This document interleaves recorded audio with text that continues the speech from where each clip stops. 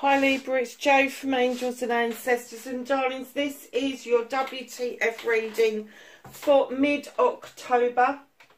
No announcements to make. Oh yes, there is. Sorry, there's one. Just one announcement, and that is next time's reading, the end of October. We'll be doing the WTF reading, and then following on from that reading, and I will try and timestamp them. You will get a Halloween bonus. I do normally do separate Halloween readings, but I just thought I'd tail them on to the end. Oh, Libra, number 8, Crown Games. Right use of power.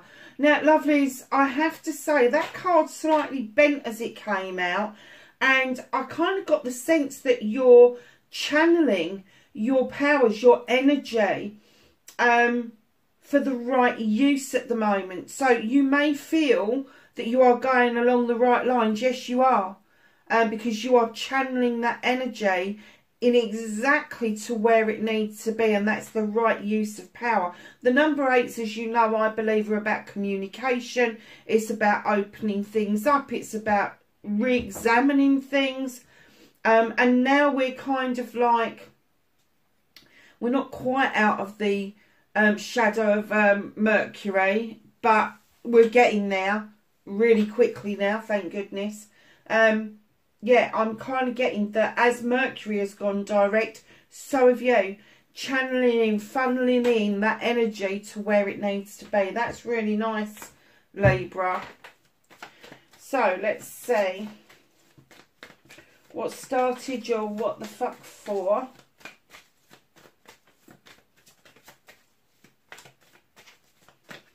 Mid-October. 2 major arcanas. There's going to be a shift around you, my darlings. There's going to be a shift. There's going to be a change. Something is happening. Face your fears and taking your power back. Oh. Manifestation and wish fulfillment may be fucked.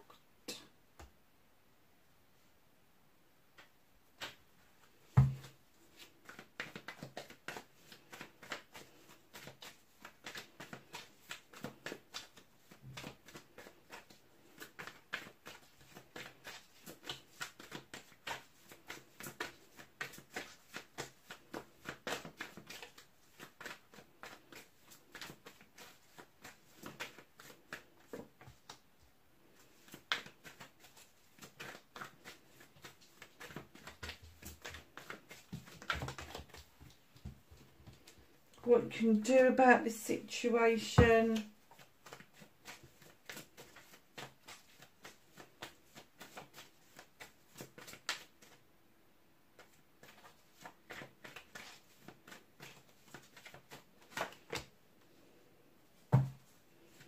That's what's out of your hands. Reconnecting to your true self.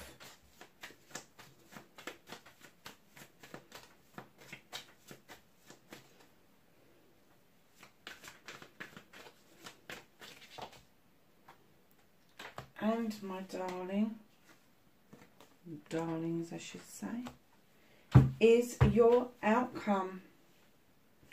So Libra, what started your what the fuck for this mid-October, you've got the World Tree. The roots run deep, very deep. It's unshakable. Even the worst storm could not topple this tree at the moment. Your branches splay out over night and day and all of the seasons, saying and telling me that you are in tune with nature completely. But the most relevant thing I think for you at the moment is the aspect, the bottom, which would indicate that you have either shed or are shedding old skin, getting rid of old ways of being, and that's allowing your inner magic to come forth. Come to fruition, to be honest, with the Sith. Now, this Sith, she's either described as a fairy or a witch, depending on the folklore. She draws energy down from the moon, the goddess, the universe, And look at this beautiful magical kitchen. She's got candles for intention. She's got rosemary for remembrance. She's got lavender for protection. She's got the Athame where she's drawing energy down. She's got the Book of Knowledge.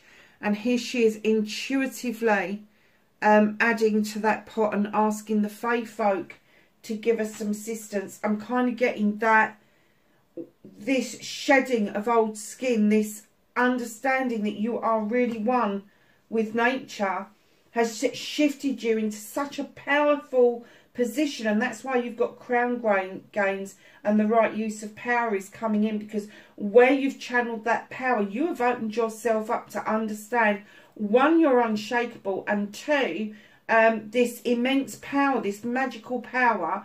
Now, whether you achieve that through meditation, whether you achieve that through physically having rituals, prayer, whatever it is that means to you, you will feel that power. It is going to be immense. 2 major arcanas right off the bat. Absolutely amazing. I'm looking at the rest of the cards and I'm thinking, ooh, there is going to be huge changes around you, especially around how you feel. You have got faced your fears and taken your power back. Now, this goes against the grain with every Libra and air sign that I know. Taking a leap of faith. It takes a lot for us to do that. Normally, we want to have a look at the situation, delve in deep, ask questions, ask more questions, and then we want to ask more questions, and we appear to procrastinate, but what we're doing is gathering evidence. So that leap of faith is pretty much a done deal. But they're saying face that fear, and just take that leap without that thinking about it. Do not think about it. Go and enjoy yourself. Go and have that dance with other people and take that leap of faith, because it's really important for you to understand that magic is not predictable. It isn't. The results is unpredictable, and you may be asking for one thing and another thing will come to you. So just understand that the leap of faith needs to be done without any investigations and procrastinations going on. So, my darlings, your manifestation, your wish fulfillment and why it may be fucked, you've got the Page of Wands. You are definitely manifesting there to be a shift of blockages out of the way, and one of the blockages is actually your good self. You're standing in your own way.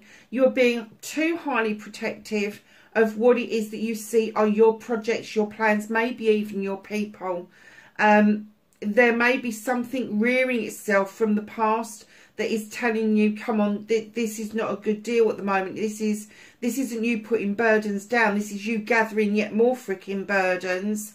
And it's almost like, you know, you've got all those magic wands, but you can't pick them up and wave them like that. So the magical blocks being moved out of the way is your good self. You are standing in your own way. And in comes in your manifestation. You are looking for a partnership.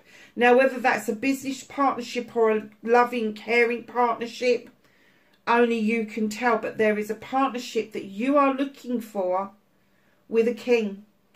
And you want this king to be emotionally charged. You want this king to be in touch with their feelings and all the rest of it. When you get the King of Chalices, you will only get that kind of vibe from the King of Chalices if he is high vibrational energy.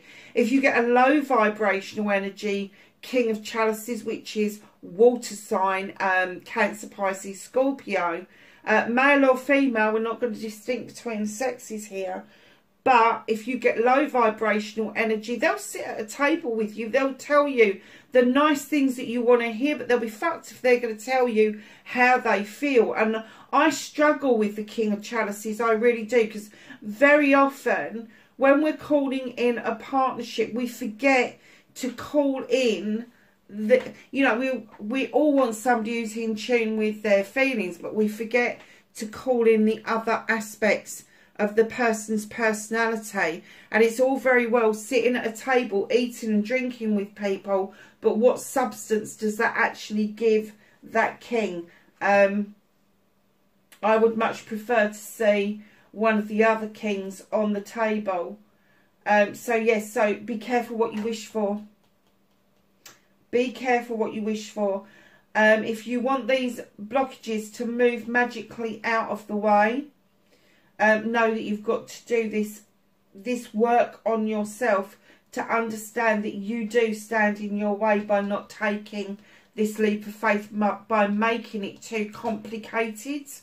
And that's the whole point. You're making this complicated and you're adding to already given burdens that don't need to be there. But this part, the calling in of a partnership, whether it be business or whether it be love, be careful what you wish for. Be careful. That's all I'm going to say. Your movement, your journey, where the fuck you need to be. You seem to be galloping towards what it is that you need to know. Galloping towards the answer. Galloping towards having something revealed to you that maybe had eluded you previously. This is messages coming in thick, fast and furious. And you've got the Athame up in there and you're galloping towards these messages, this information, and you're ready to cut out what no longer serves you. Absolutely ready. But you're not taking notice of the actual message and what's behind that message. So the movement and the journey, where the fuck you need to be, slow down. You do not need to rush in and make rash decisions about anything, especially when it comes to your headspace. Because you know as well as I do, if you make rash decisions, and I'm not talking about this bit, I'm talking this leap of faith is required, and I'm getting that that's more connected with what it is that you're asking for. But this cutting out of things, you may miss a really good connection if you're too harsh and too rash to cut things out. You need to slow it down just a tad. Just because we're telling you take a leap of faith doesn't mean that you've got to hurry into it. We're just saying, instead of making it a 3-month project, make it a 3-week project. It's still long enough for you to pick up the information that you need, but you're not cutting out things that kind of like would serve you if you gave them the chance.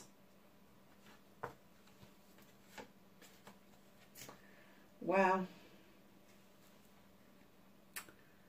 What can you do about this? Understand you have achieved the craftsman, the master craftsman status. There you are, beavering away at yet another pentacle that you can add on the wall. Yes, it's making you money. Yes, it's kind of like making family life a little bit easier, and especially in the light of what we're going through at the moment globally. But you've left the door open, and there's some bugliers just outside that door, which would indicate that you are open up to opportunities that may arise for you in your line of work. And in comes the wild hunt. You've shone a light into that hunt for a truth or an untruth. It has been shown to you, and now the decision has to be made. I'm kind of getting that this has already happened, and what they're saying is, come on, you need to move on from this. Either do a rebuild, either recap what it is that you're doing, or just fuck off and let it go. Chicken's got the right idea. It's running like hell. Yeah, just or let it go. Whatever it is that you've unveiled for yourself, they're saying, come on, it is now time. This is what you can do about the situation. Use this opportunity to shift away from the old energy, the old you, where you've shed the old skin. There's one last push there that needs for you to say that what you're doing is great, but the opportunities, the door is open, but you need this shift. You need this shift to move away from what you have known to be the truth and may not be the truth, or vice versa. So what is out of your hands, and in comes the harvest. You've sown seeds over many, many years, and finally there is enough to share out with other people. This is abundance in its wildest forms. And the reason it is out of reach to you, the universe is working with you on this. And I'm going to say there's a massive shift here. And it's not that far away, but they're just saying, come on, we're working on this together, but you need to heed these other bits. So, you know, taking that leap of faith, but slowing down, but not coming to a full stop would be great. Making that decision for that last push here will surge in your harvest. And that harvest can be about anything: physical, mental, emotional, spiritual, sensual.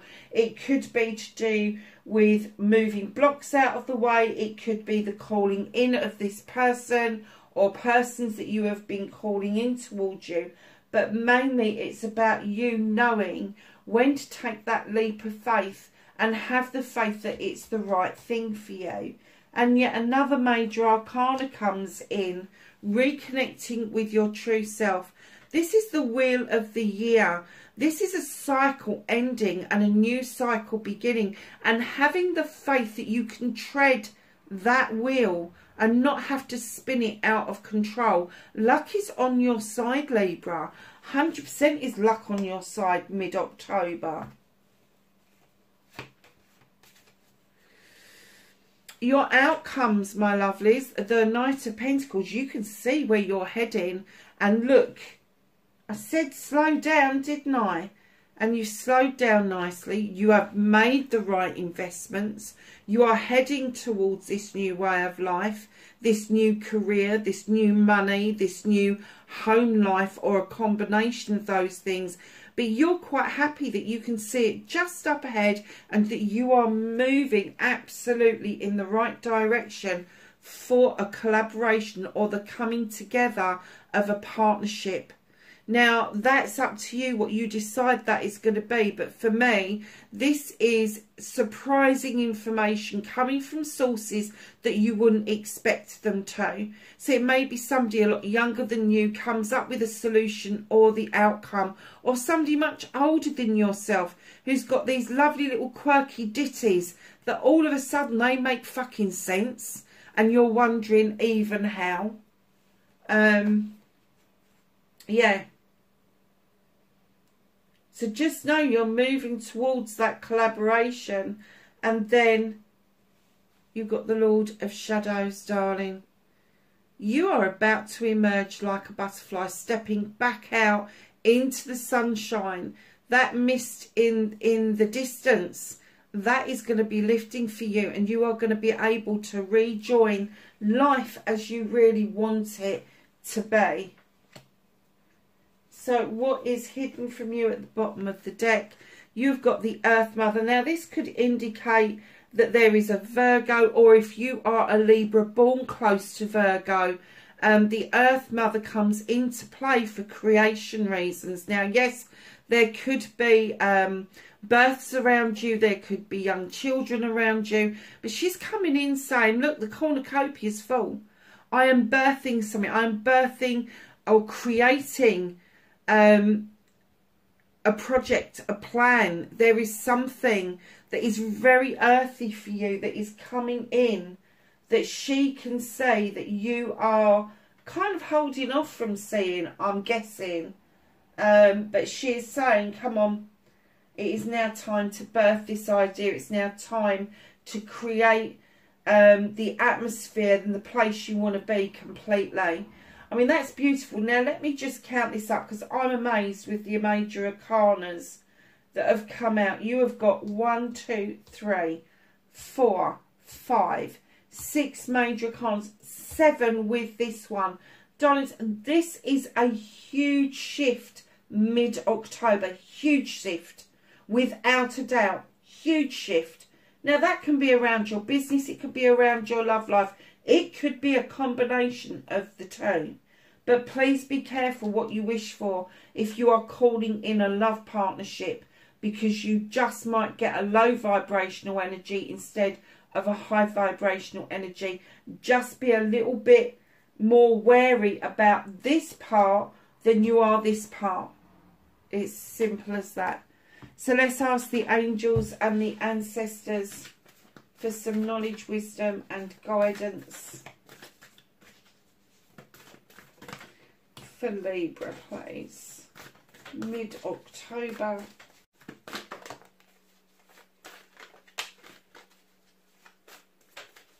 Anything else for Libra, please? No. Okay.